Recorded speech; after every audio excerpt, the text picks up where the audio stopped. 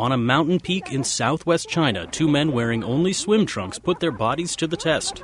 The challenge? Enduring full-body ice contact. Two transparent tanks were filled with ice cubes, leaving only the competitors' heads visible. Attached to their bodies were electronic devices to monitor their vital signs.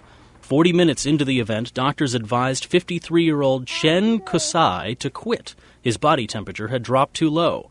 But Kasai ignored the doctor's advice and stayed in the ice for an hour and 58 minutes, beating the world record by 3 minutes.